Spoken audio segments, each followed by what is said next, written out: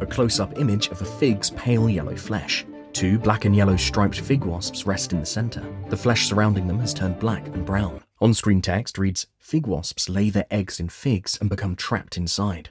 A human hand tears a fig in two halves, revealing the juicy red inner flesh. On-screen text reads, "So, are we eating wasps in our figs?" A man in a blue and white patterned shirt speaks to the camera. On-screen text reads, "Gavin Broad, museum scientist."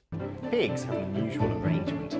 Instead of being open, their flowers and pollen are trapped inside a fleshy stem. An animation shows a fig wasp fly towards a purple fig.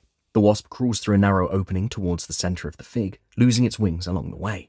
In order to reach the flowers inside the fig, a female fig wasp must crawl through a narrow opening called the ostiole.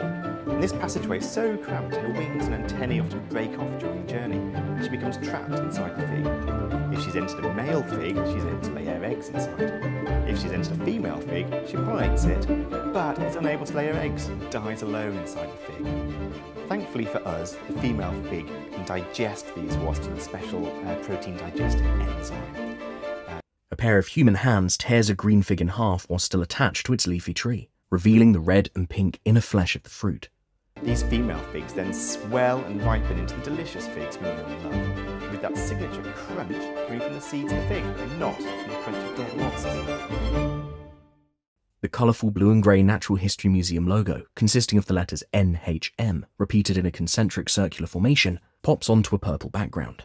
A woman in a black and white striped blouse speaks to the camera. That's a relief, so there's no dead wasps in our figs. If you found that video interesting, I've been chatting more to Gavin about this topic, and you can watch that video right here. She points to the top right. And if you're interested, like and subscribe to our channel for lots more content.